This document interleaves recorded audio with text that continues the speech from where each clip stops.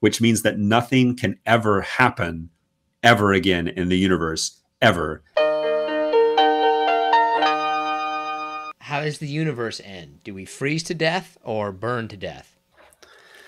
Whew, that's a very good question. I would probably answer in two different ways. So if you mean how is the universe itself going to end, number one, we don't know the answer.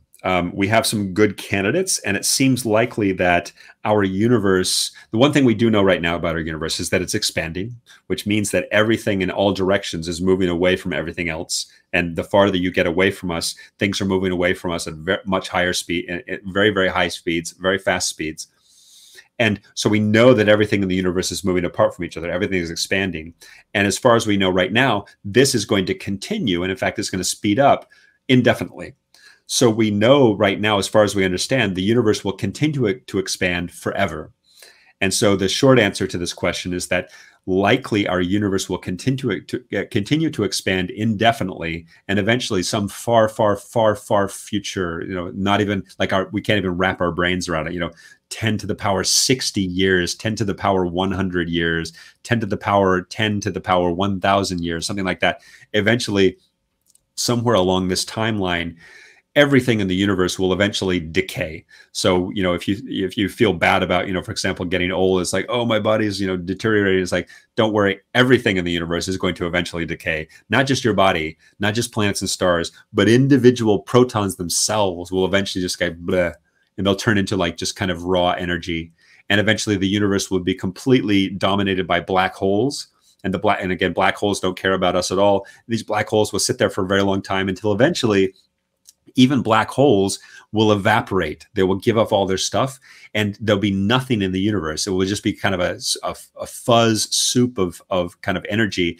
And eventually it will reach it seems that it will eventually reach what we refer to as a kind of a heat death, meaning that the universe will attain a state of nearly maximum entropy. You don't need to know anything about it. It's basically a state of disorder, basically completely disordered, chaotic universe, and nearly absolute zero temperature, which means that nothing can ever happen ever again in the universe, ever. And it will stay that way probably for eternity. Are we going to go back in time? Can we go back in time? Is that going to happen? Short answer, probably not. It seems right now, with the kind of theoretical limitations that we have within special relativity and general relativity and these kinds of things, it seems likely that we'll probably never be able to do backwards time travel. I'm happy to be proven wrong, but the short answer is that we might be able to, at some point, be able to travel into the future, far future, but traveling backward in time seems to be less likely. And there's a lot of reasons for that. One of them is mathematical. Again, at the end of the day, we have these mathematical rules that are part of relativity. It seems as though it's probably not likely for us to have so-called closed time-like curves. I'd be happy to be proven wrong, but we don't have any evidence that that's really possible. Forward time travel could be possible, but backward might be impossible. Why would backward be not possible, but forward be possible? Like, what's the... You can think of it in the sense that moving forward into space, there's a lot more possibilities that we have because the future is not really, we haven't lived the future yet.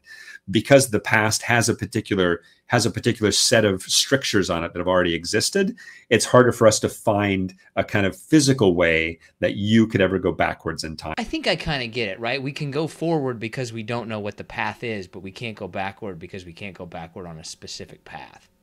It's a rough way of thinking about it, but yes. However, another way that I would answer your question is that it also seems that if you can find closed time-like curves, which means if you could find a way to travel backwards in time, it might take such extreme gravitational conditions, such as those that are only found in the middle of a black hole, that it would probably just rip your body apart.